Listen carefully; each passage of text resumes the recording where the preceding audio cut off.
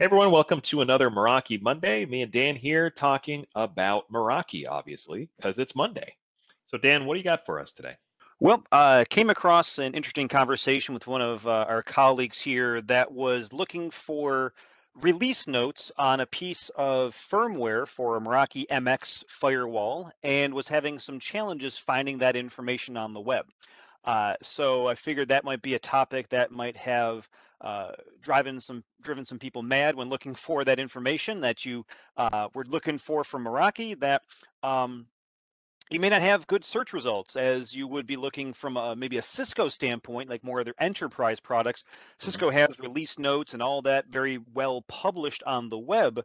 However, we're going to kind of dig into how Meraki presents their documentation in a slightly different fashion. How's Okay, that sound, Bobby? sounds good. Yeah, so it's kind of a double-edged sword. So we've been talking about Meraki and the simplicity of everything, right? And you might have kids that kind of deal with this too, right? They know everything from the technology level till something goes wrong, and then they have no idea what to do, right? So because this stuff might be so simple, when they do need help on something, when there's something that kind of goes one tier down, it might not be as easy as everything else is on the dashboard to be able to get assistance on.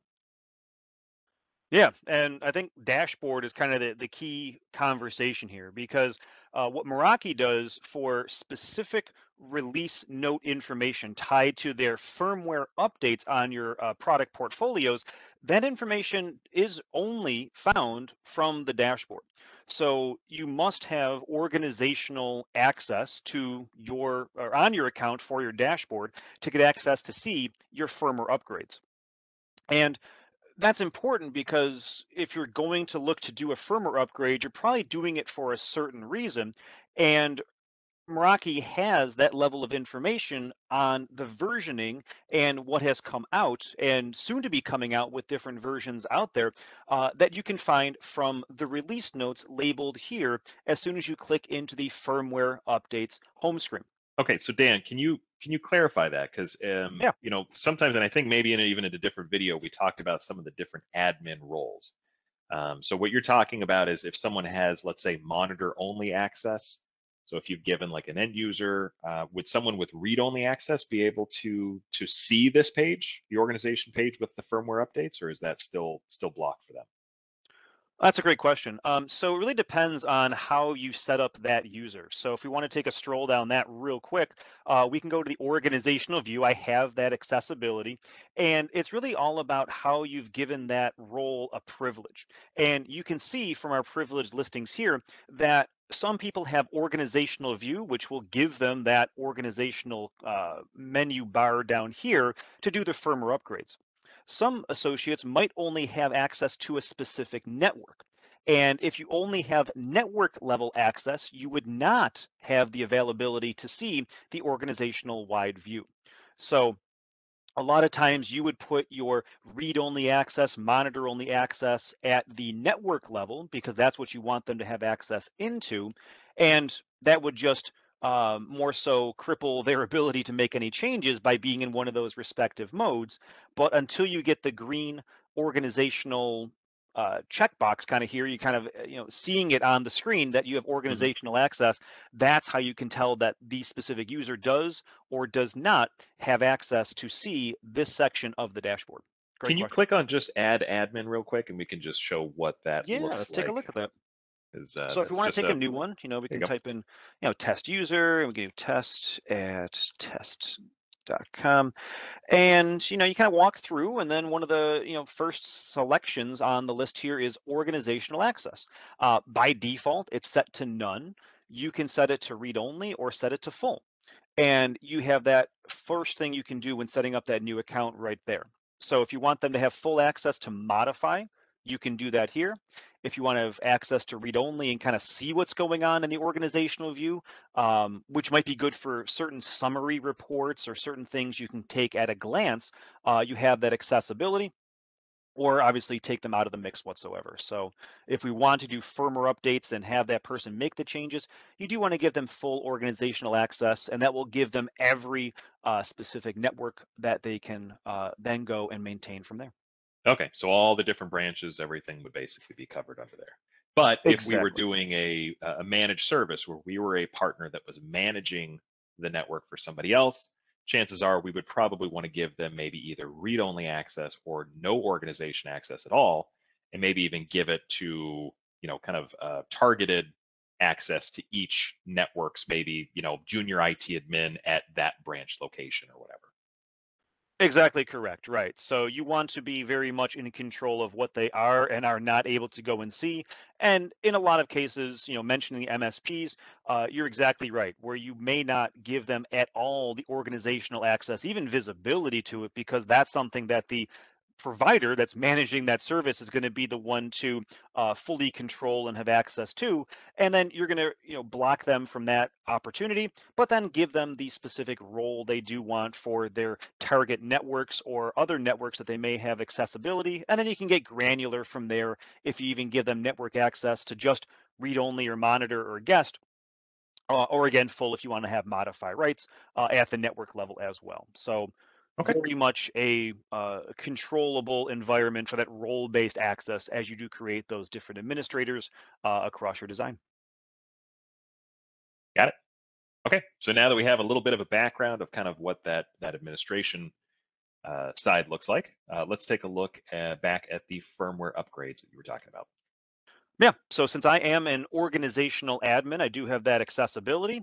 And this is the piece that Meraki has added to the dashboard. That was the question from one of our other engineers was looking for this information down here, the latest firmware versions.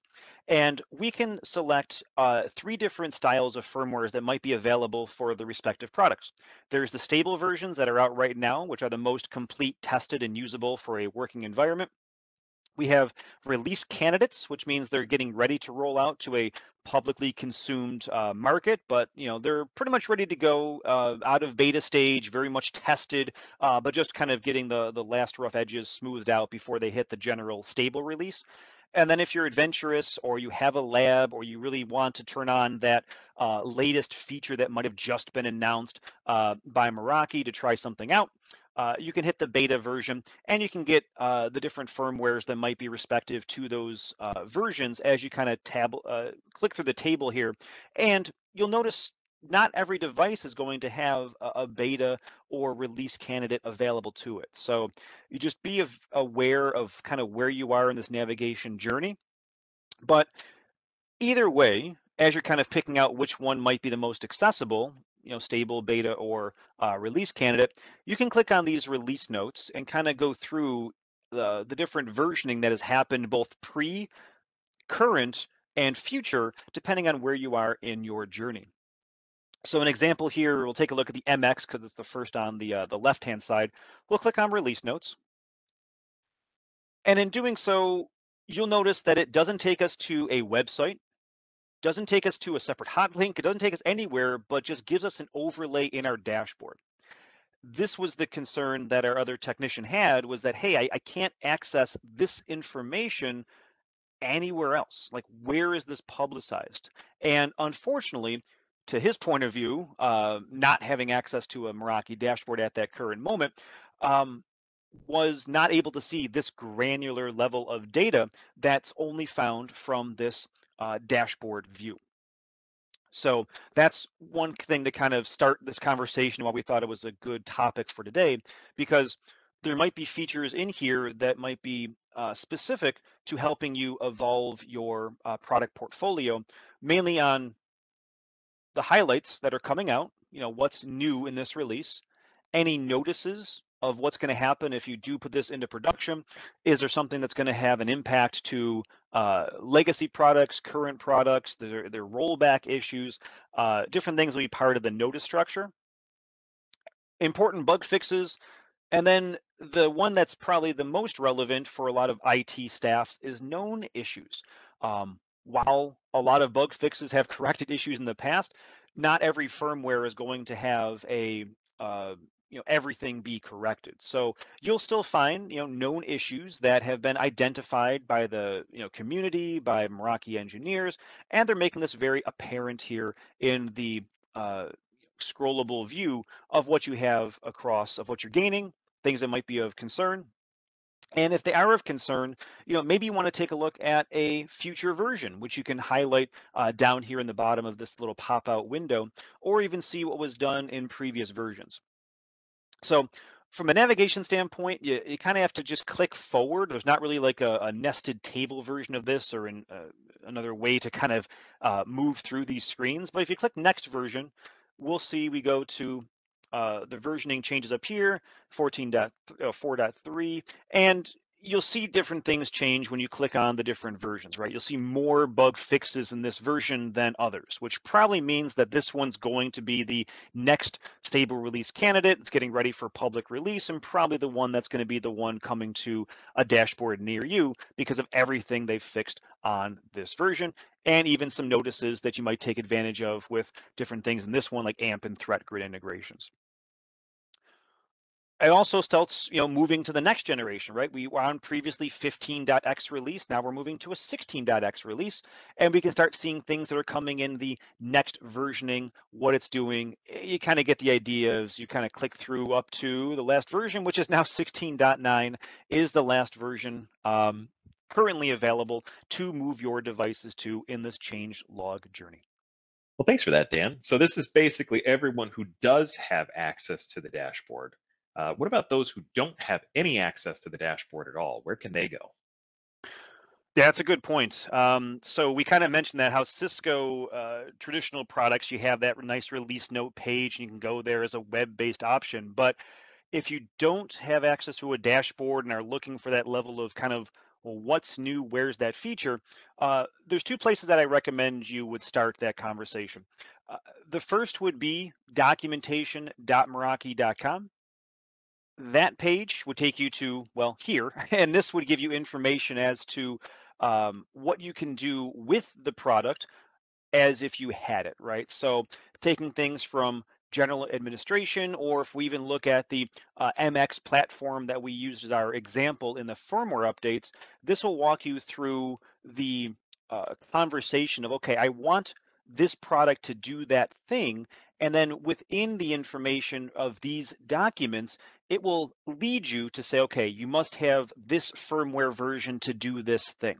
So using the documentation.meraki.com would be more of a guided tour or an outcomes based conversation, and then kind of backs you into the firmware that would be necessary to do that thing. So that's kind of how a conversation would shape down that direction. If you want to be a little bit more specific into, okay, what new features have launched that I can talk to my customers about, I would go to community.meraki.com. You'll end up with a page that looks like this. And then front and center on this page, you'd have a section called, well, new features.